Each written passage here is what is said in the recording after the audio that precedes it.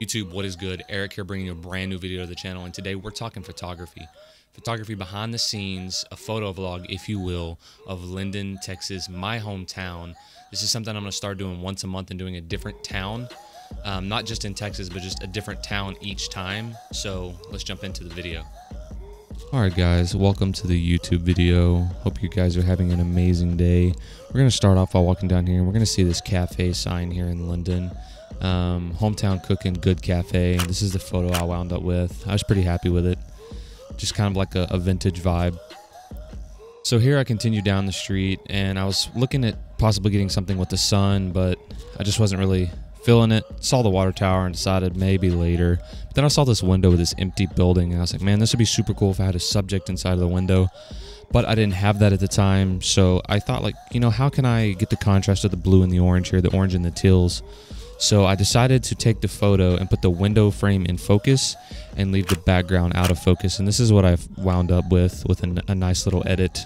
Desaturate the blues a little bit, desaturate the whole photo really to give me that look that I was looking for. Continuing on down the street, I saw these cars, and I've always liked photography of vehicles in the middle of towns. So I decided to grab this photo here. I was decently happy with it. I like the contrast of the yellow and the blue and the white right there together. I continued walking down, was hoping to grab something else, but nothing really worked out that I was happy with. So I decided to walk across the street here to our fire station here in town, and saw this red door with the brick and the white and even a little bit of the green light. I didn't really like how the light was green, so when I was editing it, I kind of pulled the green out of it and come up with this shot here. It kind of gives like the same vibe that I go for in my photography. So we continue on down the street, didn't really see anything. It was like, let's keep walking around the corner. So I went around the corner and I found an idea that I had in my head. I was like, well, let's grab this old gas station that's right over here on the corner and let's take a photo of it. And so I stand right here on the corner of the sidewalk and I wait for cars to go by, make sure there's nothing coming, let this truck go by, and then I grab the photo that you're about to see here. I'm happy with it, but I feel like it could have been better. It's just the sky's a little too blown out for me, even though there's not much in like clouds in the sky on that portion of the video. It still would have been better had I had the sky a little bit better exposed. So I crossed the street, and I remember there's this mural on the back side of this gas station that most of the murals in town are done by an artist that was local, grew up local, lived local. That is no longer with us, but he painted this painting here that's called basically the gateway to the lakes.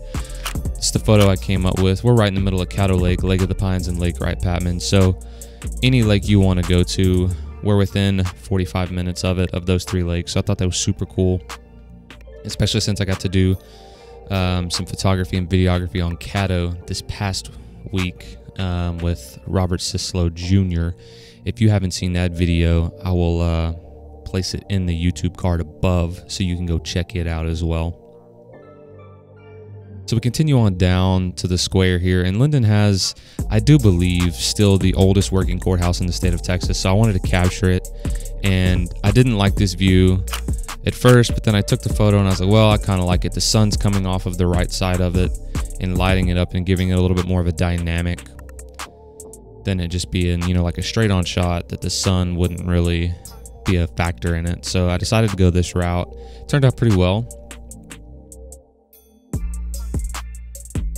So here we are walking down the sidewalk of the square here in town, and something about this building, the beige building with the red door, popped out to me, and I knew I had to get a shot of it. I love neutral tone buildings with a brighter colored door. So I looked at grabbing the shot across the street, and I noticed that it was just, I was going to have to zoom in too far and crop in too far on the final photo. So I decided to walk across the street and see if I could grab the shot that I was looking for from up close, and I was able to, and this is what I came up with. And I really, really enjoyed it. I think actually I snapped this one in the middle of the street, so it kind of gave me the